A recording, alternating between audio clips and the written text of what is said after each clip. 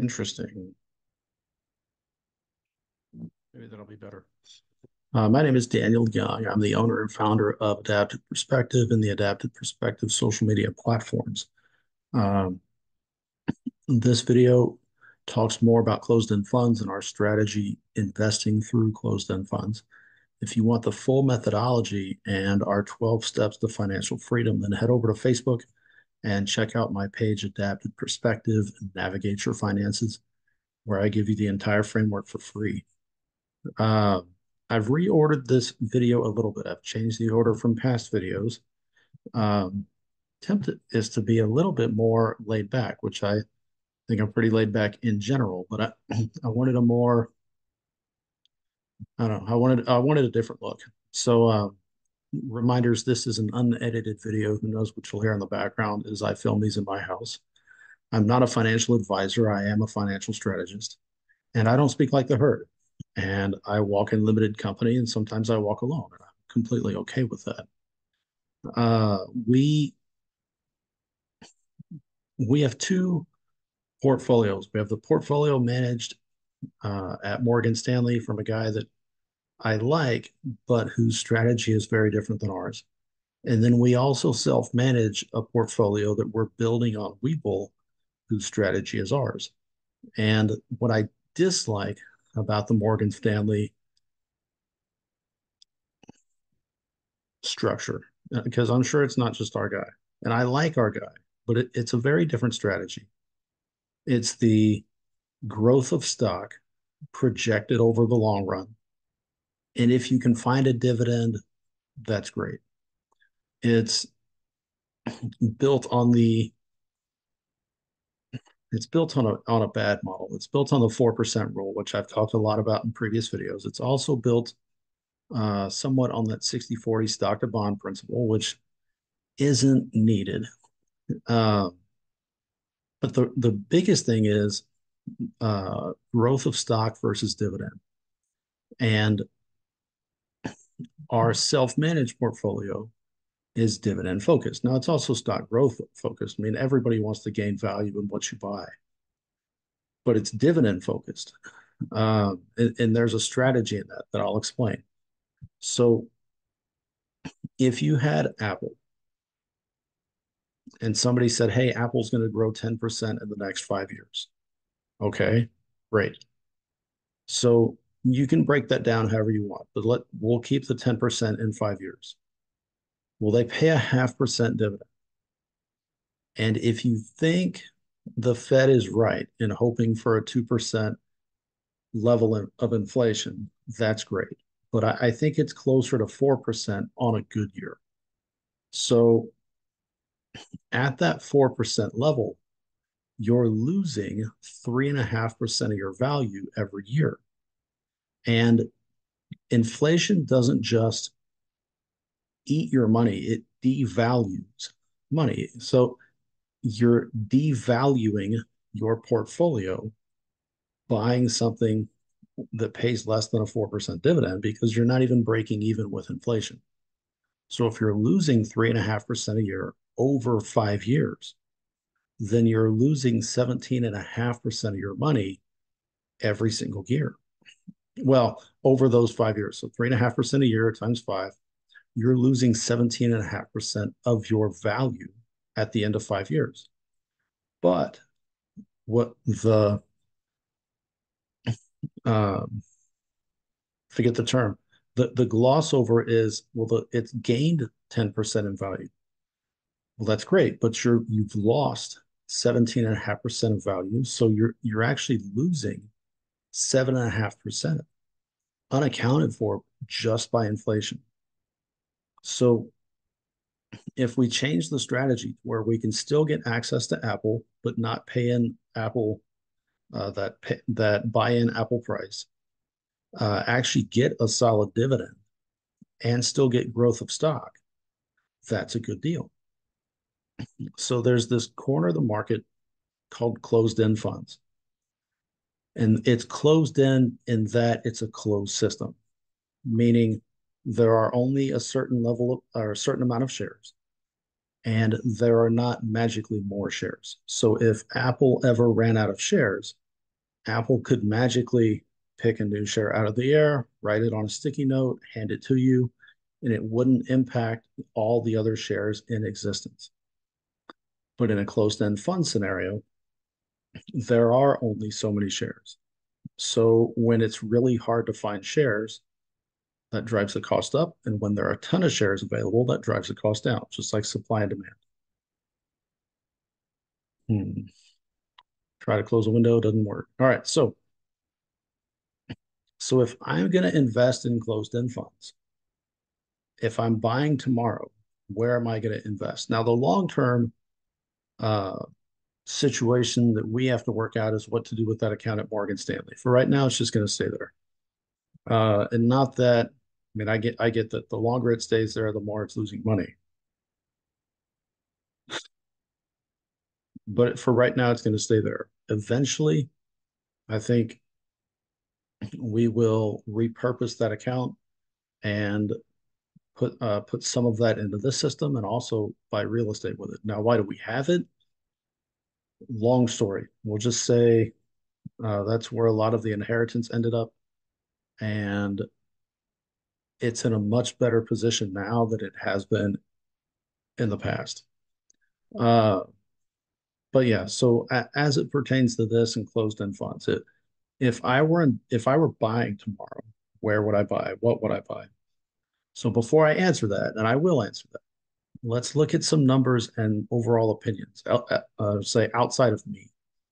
So if you look at the macro and the micro markets, core inflation data, whatever that means, which I get what it means. The thing is, the Fed is using all of these metrics and numbers and all this stuff of outdated data to look at inflation. And they'll say, hey, we kept inflation the same for a month. It even dropped a little bit if you look at these numbers. And if you carry that over for a year, then it'll look like we actually lowered inflation for just last month or the last 2 months. That's great. But for you and me, costs at the grocery store are still rising, depending on what you're buying. Now, eggs aren't $10 a crate like they used to be. That's come down, thankfully, but it's everything else. Inflation is still high, regardless of what little mathematical tweaked formula they want to run. Inflation is still high. So the shocking data that inflation rose in January was not shocking to me because costs are still rising. So if you look at core inflation data that rose in January, do you really believe the numbers? I mean, the Fed said we printed $4 trillion in about 4 to 6 months, and we had no idea that would devalue the dollar. Think about it. If you introduced $4 trillion of currency in less than a year, would that devalue make your dollar worth less than what it was originally? Yes. So why lie about it? But now the same people who caused this problem of inflation are also the same people tasked with fixing it. It's a better job than being in weather. Weather changes every day. You could predict that pigs will fly tomorrow and be like, oh, look, that front didn't happen. I guess we'll look and see what happens next weekend. And you keep your job. The same thing is true for the Fed, except they're manipulating currency. On that, they've stalled interest rates. Now, to regain control of the monetary supply, they started upping rates, right? Fastest rate hikes in history. Takes 3 to 4 months to figure out if one rate hike has an impact, but instead we're raising rates every single month. So we stalled rates. And some people are predicting a lot of rate cuts this year, but with the inflation rise in January, no inflation cut for right now, or no rate cut for right now. So first quarter, yeah, no rate cut. Me, I think it's in April or May, maybe, right? If not, then after summer, but we'll see. I for sure am not predicting 6 rate cuts like I've seen across the market, but I think they'll cut it a little bit. Uh, in the midst of the rate say in the midst of the rate stall, you've got green investors like new money, plus that 60-40 advisor scheme waiting on the Fed to cut rates, like waiting, bouncing, waiting. But I think they're waiting too long right now. Like I think they're hoping for it to be tomorrow, which we know it's not going to be tomorrow, but I still think it's going to be a while. So factor that into everything else. Bloomberg, um, who's lately pushed everybody to hop into the bond market, but they're generally late to the party. You've got the contrarian outlook team, who I trust more than anybody. They're actually split on whether you should sit and wait or buy. Seeking Alpha, which I don't pay for their service, but I see a ton of it on my account in Webull. Uh, they look at the stock market in general, but they're also looking at closed-end funds like their single stocks, and it's like comparing apples to watermelons. Uh, the only thing I watch on CNN is the Fear and Greed Index, and I think it's a really good metric on the market, but also don't think we ought to get trapped in the numbers. Uh, and then me, I look at Facebook Marketplace almost every day, and I like furniture and antique furniture because I like fixing it, I like restoring it. I also look at cars because my wife and I love classic cars. And even if we aren't buying, like we're not in the market to buy a classic car, it's still fun to look on there because you can see, yes, what's on there, but also see a lot of cool things that people have done. You see a lot of bad things that people have done. It's like walking into Walmart. So it used to be pretty thin. If you were targeting a specific vehicle out of a specific time frame, you might go a couple months before you see that. But right now, there are so many car toys on Facebook Marketplace. And as our mechanic said best, people sell their toys in a recession. And right now, regardless of how culture spends it, regardless of how all these investing uh, talk shows spin the numbers and spin the terminology, the economy is slowing. And people feel that, just like they feel inflation when the Fed goes, hey, we fixed inflation. If you look at it from a year's perspective, not today's data, if you look at it from a year's perspective, we're doing pretty good. And everybody's like, well, that's great, but we're still in the midst of right now and inflation's still high. People are starting to find the same thing true regarding their toys. So people sell their toys during a recession. So I think we're at the forefront of that. As the economy slows and as we truly hit the recession in general, people will start to sell their toys more. And that'll also weigh on the market and where you think the market will go. Um, so knowing that, where does that leave us? So it comes down to strategy. More importantly, it comes down to your strategy. Do you know what that strategy is? I mean, everybody's got an angle. Do you know what yours is? Are you buying low and selling high? Are you dollar cost averaging or DCAing your funds? Are you investing for the short term? Are you building, or what are you building? I mean, yeah, you're building funds and you're collecting funds and building a portfolio, but what are you really going for, right? What's the end goal? And that's a good mark to then transfer into what we're going to do. So, have you ever heard this from Warren Buffett? I've said it on other videos. Have you ever heard this quote from Warren Buffett? You want to buy stocks for 66 cents instead of a dollar, but can't, and that's where his quote ends. You want to buy stocks for 66 cents instead of a dollar, but you can't do that in the regular market. You can't buy Apple at 33% off, 34% off. You can't buy Coca-Cola at 34% off, but you can in the closed-end fund market space.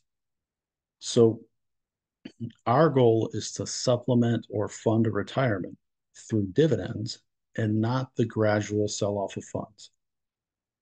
And we're not using the 4% rule because that's broken. The guy who invented it already said it doesn't work. We're not going to use the 60-40 system. We're not going to use the advice of that talk show circle junkie syndicate, like that same group of guys who could be an expert, or girls who could be an expert on stocks, who then could be an expert on bonds, who then could be an expert on cars, who then could be an expert on something else, hitting all the different shows, talking about all the same things and giving you the really bad advice wherever you look. We're not going to take their advice. So it comes down to this. Are you willing to forge a path away from that herd and their single stock fool advice? Or are you willing to stay in the mix and continue to get their advice and have choppy performance in how you do? So, in my opinion, you'll have choppy performance on the front end. So the talk show guys give advice like Bloomberg, which I'll talk again in a little bit. Bloomberg is like, hey, the bond market's really good, but you should have been in the bond market 9 to 12 months ago.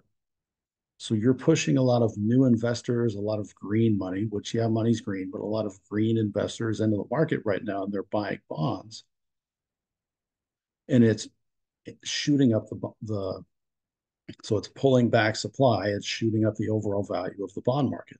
Okay, well, that's great for somebody who's been in the bond market for longer than now, but it's also not the time to buy bonds right now, right? The talk show guys are generally late to the party, and they're giving you the advice you should have heard 9 to 12 months ago. So you might see some performance off of that. You might see some good off of that. I don't know.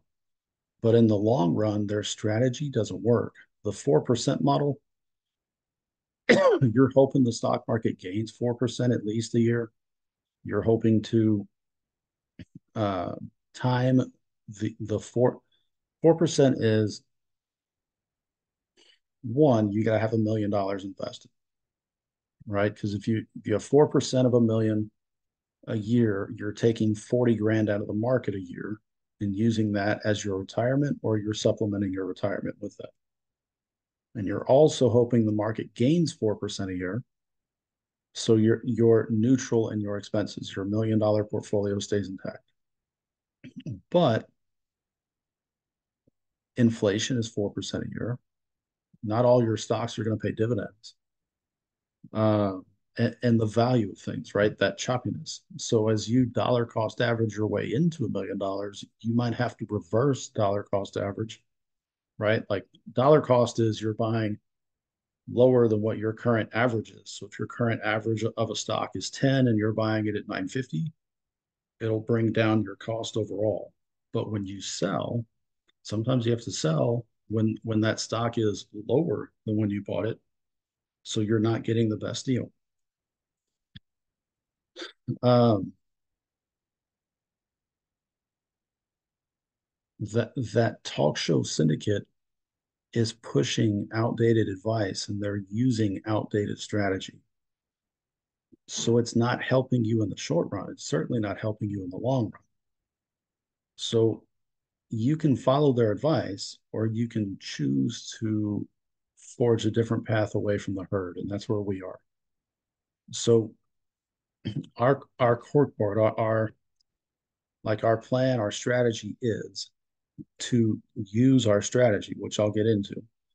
But use the strategy unless you have a pretty darn good reason for not using the strategy, which I'll also get into. We want to target monthly dividends unless we find an amazing deal on a quarterly player. We want bonds if we can get them super cheap, but bonds were the place to be about a year ago.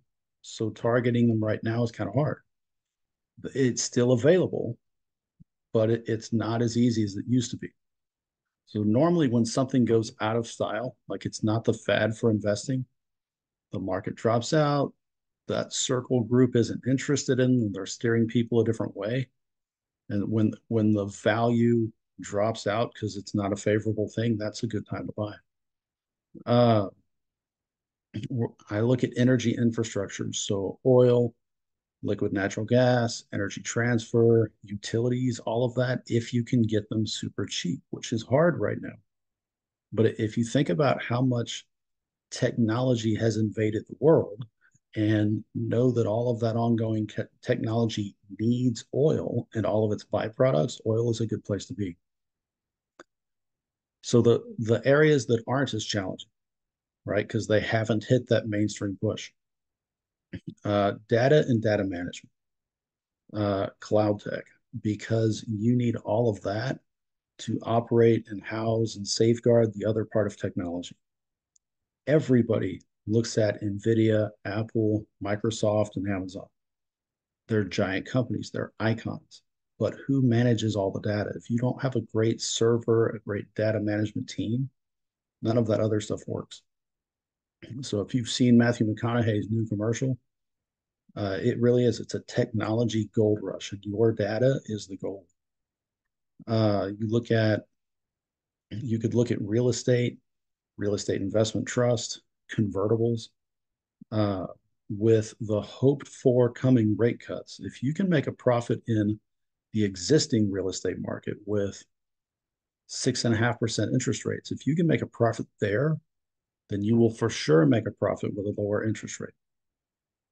Convertibles, where you can switch between stocks and bonds pending the metrics you meet, or if your company can meet different metrics. That's a really good place to be in this market. The other one is preferreds. So if the economy's slowing and it's going to be hard to, how do I say this? The economy's slowing and companies are, say, if companies cut dividends, if they're low on funds, they have to pay preferred shares. Common shares might get paid, right? And should get paid because there ought to be money left over after the preferred shares. But the preferred shares take preference, take precedent over the common shares. So a company stocked on preferred shares sounds pretty good in a slowing economy. So backstory done. When I share my screen, you're going to see a few more tabs than normal.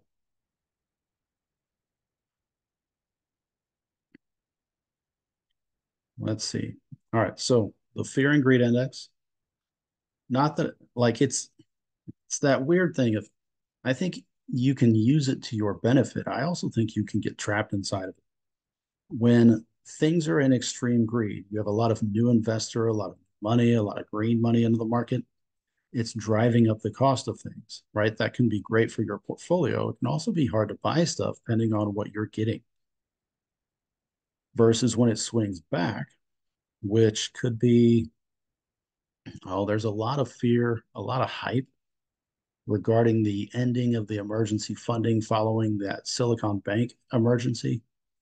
Uh, I've seen a lot of hype regarding like a possible rush on cash.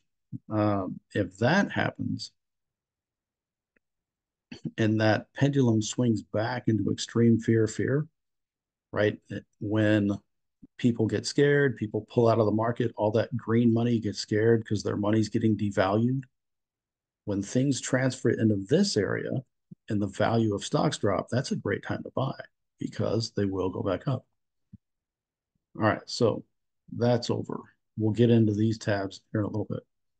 So this is the already ranked closed-end fund master, but now scaled back into alphabetical order. So everything in gray doesn't meet our standards. Everything in purple is recommended. Everything in blue we own. Everything in green we track for one way or another. Everything in white just kind of falls in the neutral, not interested ground. Asterisk. Triple asterisk is a buy alert. It closed-end funds sell for discounts. You can see what the portfolio is valued. You can also see what it's selling for. And every fund's discount or every fund's premium is relative to just that fund. So if we said neutral is $1, if you're spending $1, you're getting $1 worth of shares. Or it's equal trade. The fund is worth $1 and you're paying $1. But there are some funds that you can get at a discount. Actually, there are a lot of funds that you can get at a discount. Now, some of those discounts never really change. It's like the going out of business sale tomorrow. Tomorrow never happens, right? So that sale just kind of keeps on going. So some funds are 20% off, but they're always 20% off. It's not really a great deal. Sounds amazing, but it's not really a great deal because the value never changes.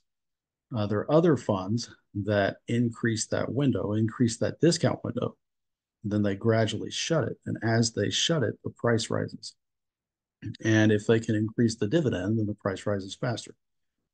So the discount to net asset value is what we're looking at. So these funds that are marked, the current discount of that fund is double the historical discount. Different management, different strategy, important to look at the overall historical data. But it's also important to look at the short-term data, the 5-year data. So the funds that are triple asterisk are double the discount of the historical average, and they're greater than the 5-year discount. 2 asterisks is a dollar cost average based on what we already own. 1 asterisk is tracking for whatever reason. So if we scale these by discount,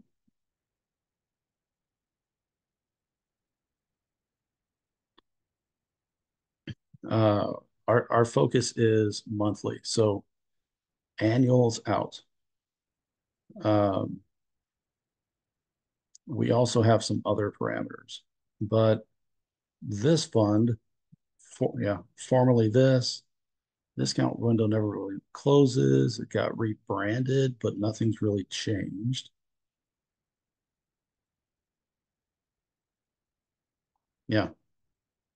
So if we scale these and asterisks, this becomes our focus group. So we come to this tab. Current would be if we currently own it. How many shares do we have? So all of these targets are significant based upon the existing fund. Like it's not comparing these two funds together. It's data comparing this fund to itself. So what we've been trying to do is unless we find just a stellar quarterly payer, we've been focused on monthly payments, monthly dividends.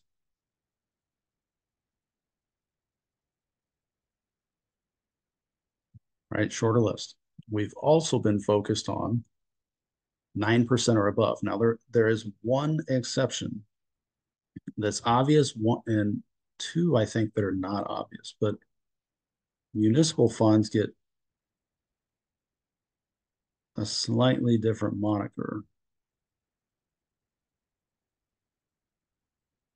Let's see, there's one. Taxable equivalent yield.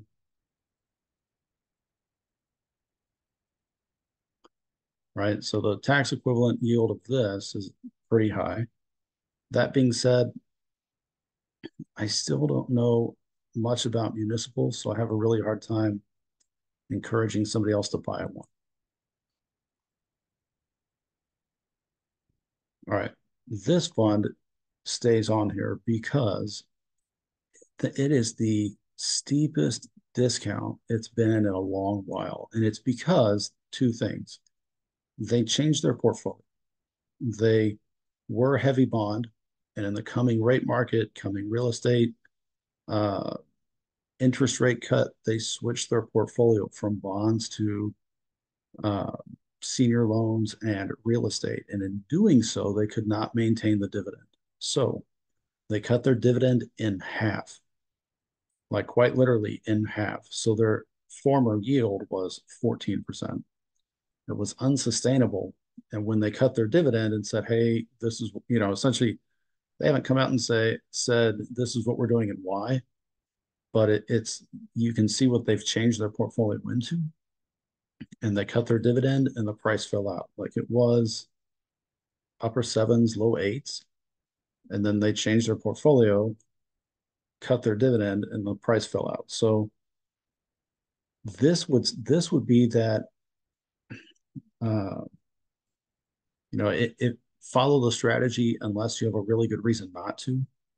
The fact that the discount is so steep and the dollar cost average is so significant would tempt me to break that. And I get that this doesn't meet our 9% strategy, but if the dividend comes back at all, it will. Uh, but otherwise, there's really only one other fund that's tempting.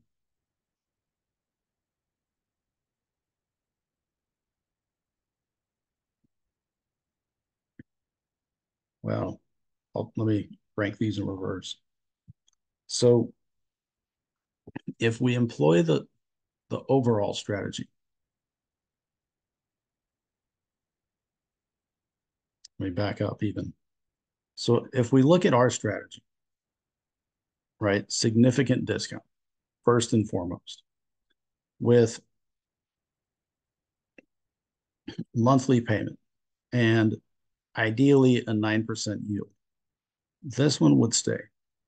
The only, I won't say the only, there's a couple things on this list that are interesting, but only one really fits the overall added strategy. So if you look at bonds, real estate, or bonds, oil, data management, real estate, and convertible, and then preferreds, of those five, you have it's a somewhat of a portfolio when it can, but it's not those things.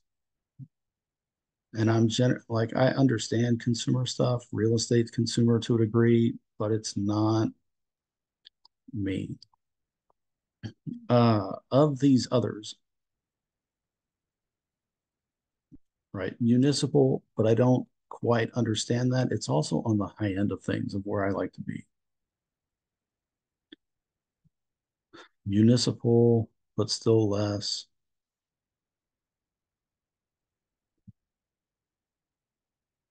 right? Preferred yields, yes, but not at 9%, not at 9%. So we'll cut out those.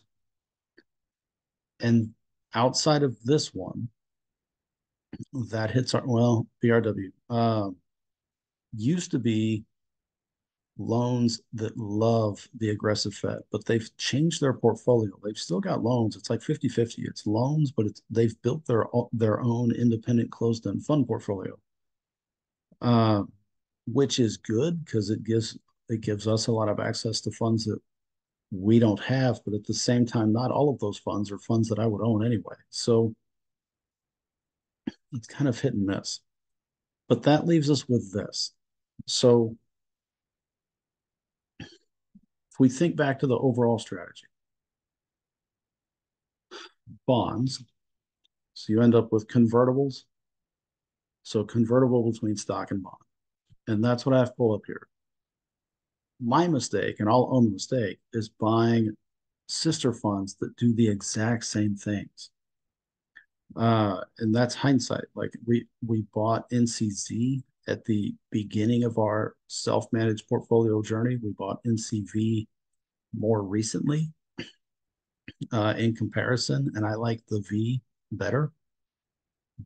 This is NCV. So if you look at how this is structured, it's the same thing, slightly different, but it is the same thing. And to own two of the same thing, to me, just it's like, why not just be invested in one? So it's on my sell list to sell one of these funds. But you get the bond status. Um, there we go. Based on our portfolio, this one has performed better. We bought them for near the same cost, about 380 a piece. We own the same amount. We own 200 of each. I really think just the dividend alone makes this one perform just a little bit better overall on a overall return of investment. But it's really just the same exact fund. So I would get rid of that one. So bonds, when we can find them cheap. Uh, Energy infrastructure. So oil, of the oil funds we own, KYN is still a triple asterisk, but the window's closing. And it's a quarterly payer. We already own 250 shares of it, if not maybe 300 shares of it. You can go back and look. 400 shares of it. Yeah. We're good there for a little while. Uh, so bonds, energy infrastructure, data management, that would be HGLB. Uh, with energy infrastructure, that's utilities, that's HGLB2. Uh, and then you look into data. All right, so bonds, energy infrastructure, data management, real estate, and real estate and convertibles, where you can switch between stocks and bonds. And then lastly, preferreds, where you get the preferred dividend ahead of the common shares. So that's the top four. Um, and if I had $1,000, which we don't, but we could if we sold part of our portfolio, which I can get into that strategy. Uh, I'm split between doing this way. So this is what we have. We don't own this one. I'm split between the strategy. I only buy in sets of 50. So we could buy, right, $900 worth of stock and get a decent dividend. Almost we'll say a little bit over a 9% dividend. We could also do this and get pretty close to the same dividend. So if we go back, of the current list of what's up here, the only ones we could buy, the only one we could buy a set of 50 of is this bonds and convertible in bonds. But do I actually have a top? Like,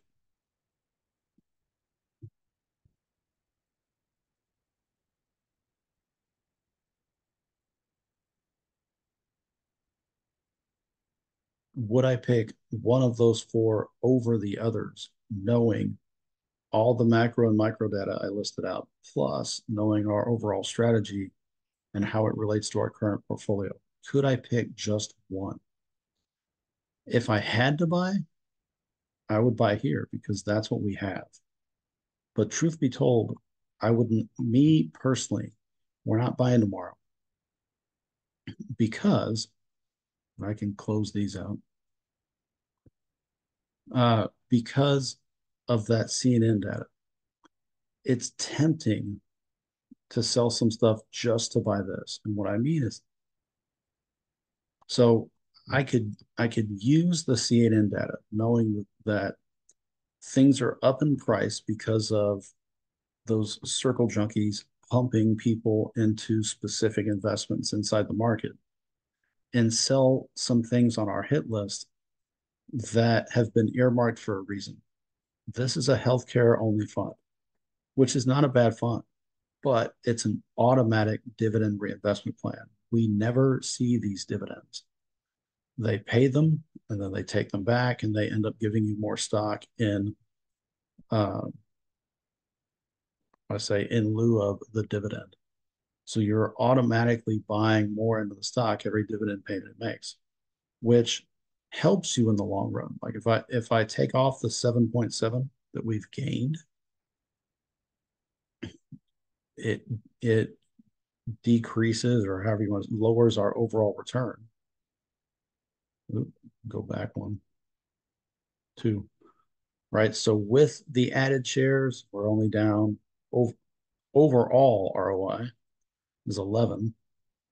Without them, we're in the negative, right? So there's a reason behind it, but having the company reinvest that dividend instead of us getting cash in hand dividends doesn't fit with our desire to have dividends in hand.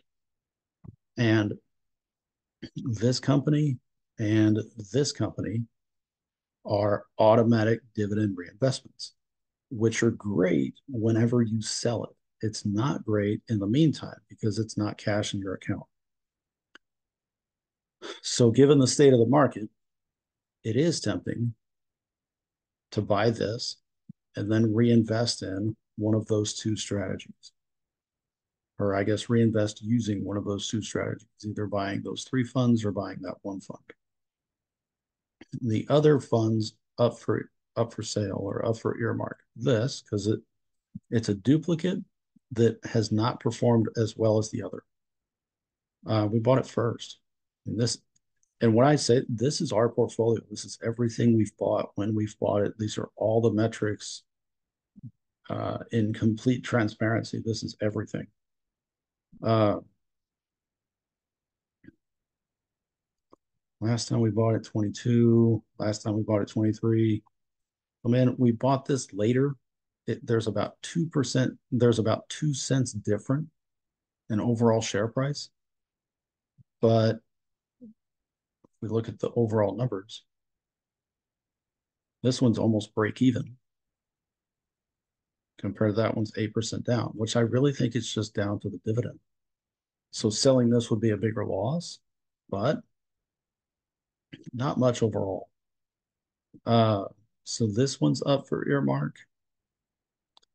The other is this fund. This fund ought to be crushing it based on their portfolio. It pays quarterly. It's been a fluctuating dividend. It's slightly higher. I want to say it was 0.1064 uh, 3 months ago, whenever it paid. It's slightly higher this next payment. But if you look at their dividend history, really the last 7 years, it is a continual slow slide down. And it's a technology fund. What do they have? Apple, Microsoft, Google, Amazon, Nvidia, like all the technology firms. And we're in the midst of a technology boom. And they have not regained stock price, and their dividend has been sketchy. So, I mean, I would love to wait for 20%, but I mean, because all of these are earmarked, I mean, like sell at 20%, sell at 20%. I would love to wait for 20%, but it's tempting to use the fear and greed index data in that things are higher than they normally are right now, like the current pendulum of things, right? It's currently high. Use that to our advantage. Take the profits or just take the losses. Not reinvest all the money right now, but reinvest some of it. Let it sit, do the same thing next month, and then see that where that takes us. But then we get consistent monthly dividends. Overall, we get a better yield, and we get a better.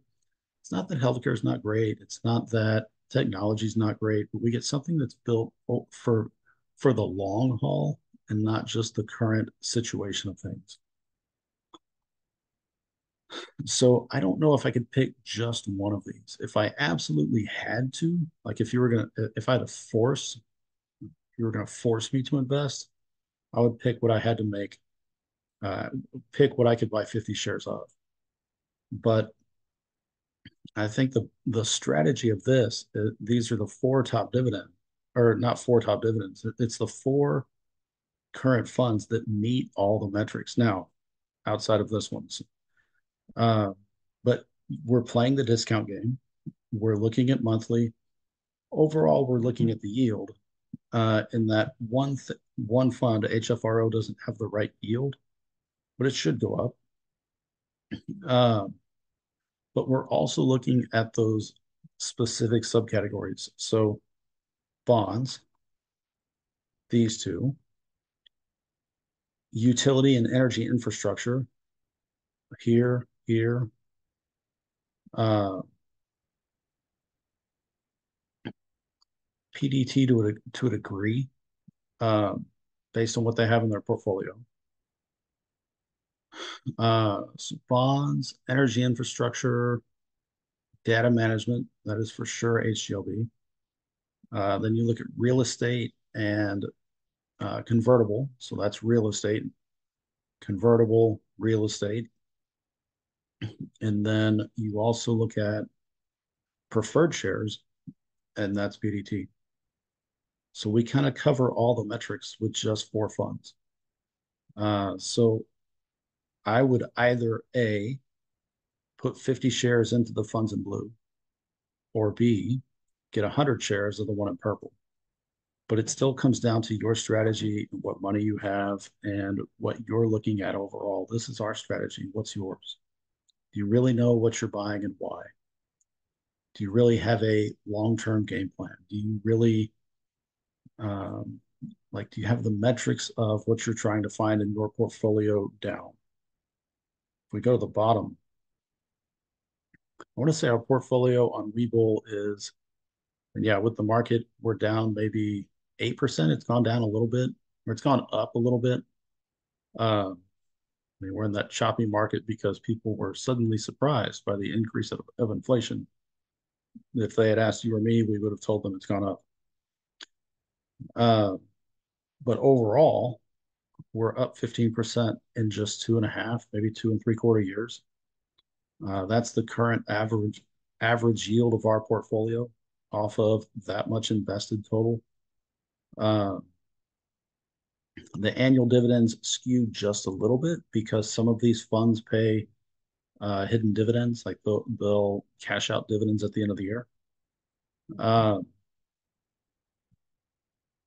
but this has been our system to raise our overall yield to something that's sustainable, right? So around 10%, right? 9 to 11, 9 to 12%.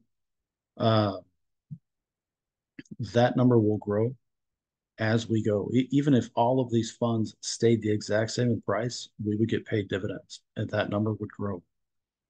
Uh, and then calendar wise, of what we're projecting every month, the goal is to continue to raise our monthly dividend rate. So that's our lowest paying month, just based on when we get paid and how we get paid. So if we can continue to raise this amount, we will raise every month. Um, there we go. So those are the top four. I don't know if I could pick just one. If I had to, it would be the top one because it's what we could grab 50 shares of. Uh, Better strategy using our 50 share metric. It just makes it easier math for me. Uh, if you had $1,000, or maybe if I had $1,000, I would invest in that. Now, the advice with this is I don't want, well, so if I ever made this a membership, that's why it's called a membership view, I would market the data in the spreadsheet.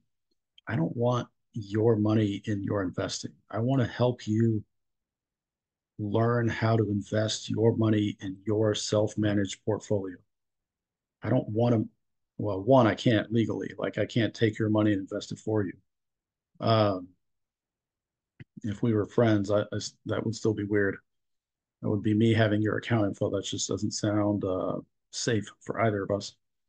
But I want to teach you how to self-manage your own portfolio by showing you our portfolio and our strategy. And it forces me to talk out and discuss why our strategy is built the way it is. So if I had 1,000 to invest tomorrow and we wanted to buy tomorrow, it would either be 50 per company in blue or 100 for the one in purple, but we're not investing tomorrow. Uh, might be selling tomorrow. The HQL fund, I think, goes ex-div in 2 days. So we might wait 2 or 3 days until we sell that so we get the next dividend. But I think it's worth, no, it's worth tracking. I put that way. If that pendulum swings further into extreme greed and the cost goes up of things, and you can still snag a really good deal if you're buying.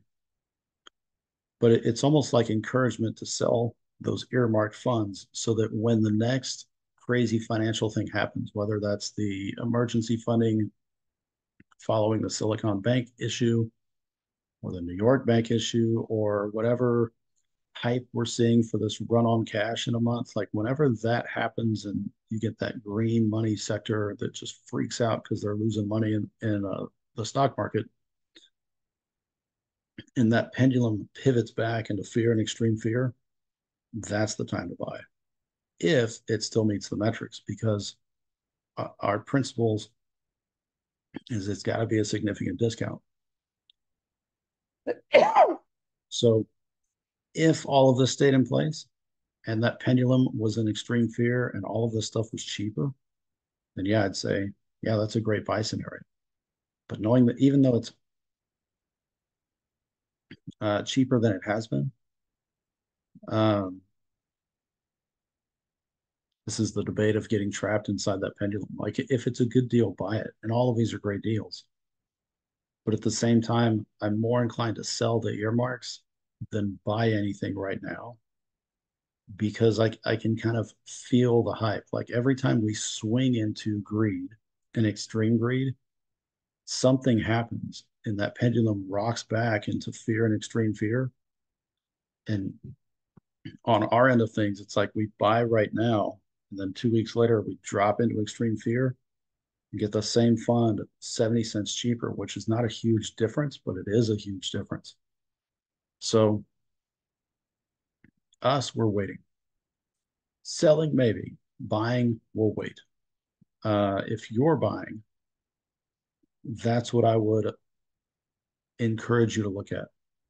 The stuff in blue we own, the stuff in purple is recommended, but honestly, that stuff in that one in purple, that's an interesting fund. You can find information on these on cefconnect.com. I also like to pull up the Morningstar portfolios. So if you type in PDT portfolio Morningstar, it'll pop up their portfolio and give you a bigger snapshot than what you'll find on CEF. CEF's got really great advice. It's got data and like a big picture. You can see stock trend, you can see dividend trend, you can see discount trend, you can see a little bit of what's in the portfolio. Morningstar has more of what's in the portfolio and not as much as the data tracking. So I like combination. Um, yeah, anything else, I'll just be talking in circles for a while. So we are holding, we are probably selling soon, but we are not buying tomorrow. If you like the content, consider subscribing to my channel. Hit the like button, head over to Facebook and join my group there called Navigate Your Finances. The information will be below.